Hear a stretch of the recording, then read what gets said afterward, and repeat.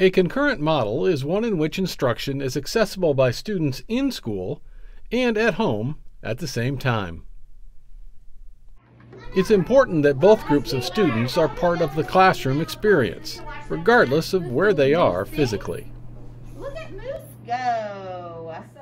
Here's a class set up for concurrent instruction.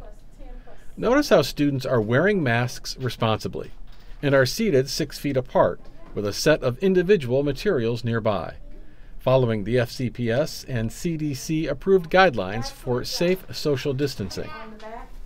The teacher is engaging both groups of students with a regular practice that she would use if all students were in school face-to-face. She asks questions to a whole group, then provides time for students to think before asking them to share. She did have to make some changes ahead of time, though.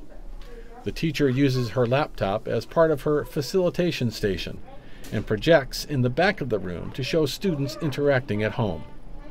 This large visual cue helps to bring the two groups together and encourages everyone to feel like an active member of the classroom community. This setup is different from a usual classroom setup and took time and resources to prepare. Let's take a closer look at how the teacher intentionally encourages participation from students at home and in person. From home, let me get Pierre and Evan, and then in the classroom, let me get Audrey and Reed. We need to make 37. She has made a deliberate choice to invite responses from both groups so that all learners are individually engaged and can hear from their classmates, regardless of their location.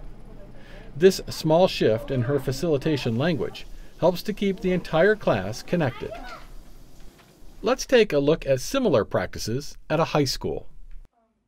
The students responsibly wear masks and are seated 6 feet apart, following the FCPS and CDC approved guidelines for safe social distancing.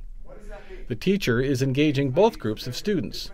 He uses technology to make the instruction clear and visible to the students learning at home, while the students in school follow along with his in-person modeling.